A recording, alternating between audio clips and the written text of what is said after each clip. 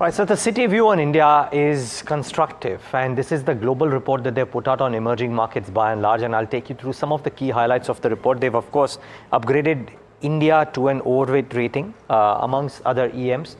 They've downgraded China. I'll get to that as well. But no, let's first stick to the first plate, wherein they've upgraded India to an overweight rating. They're saying India is benefiting from strong EPS momentum and projected growth. Effectively very constructive on growth and earnings on India. On China, they say, and it's not just India, there are a couple of other EMs that they've upgraded, but amongst the major ones, India upgrade to overweight, downgrade China to neutral after the recent rally that we have seen. They say China's recent rally has occurred despite weakening fundamentals, according to Citi. Now, that notwithstanding, on India specifically, there are a few reasons which they bring out. So on India in particular, they say that the Nifty target for March 25 is to 23,900, which is about a 7% upside from the closing prices yesterday. They say valuations at 20 times 1 year forward are just about one standard deviation over the long-term averages to the EM basis. So that's the first reason, of course, that valuations are in favor.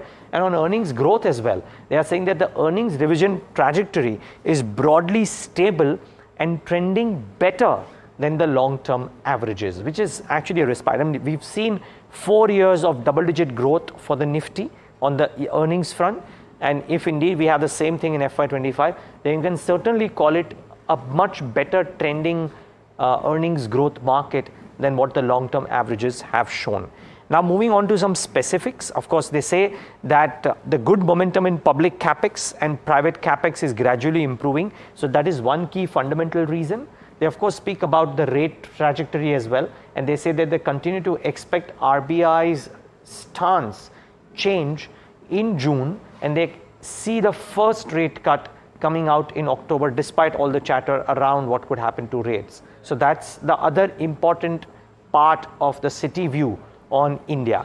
And then, of course, they come out with specifics on what sectors they like and what sectors they don't. So their key overweights include PSUs, utilities and defense, industrials, banks and insurance. Very interestingly, that PSU, utilities and defense, which have been in a bit of a cloud of late, are finding favor with Citi as the key overweight, because remember, they talk to a lot to global FI clients, and therefore it's interesting to see this. Where is it that they are underweight? Well, not a surprise. Consumer discretionary, IT services and metals. You could argue maybe consumer discretionary is a bit of a surprise, but IT services and metals is something that most people are not too bullish on. So this was the large view of this is actually in a nutshell the view that Citi has on India from maybe an 80-page report that we've tried to bring it for you.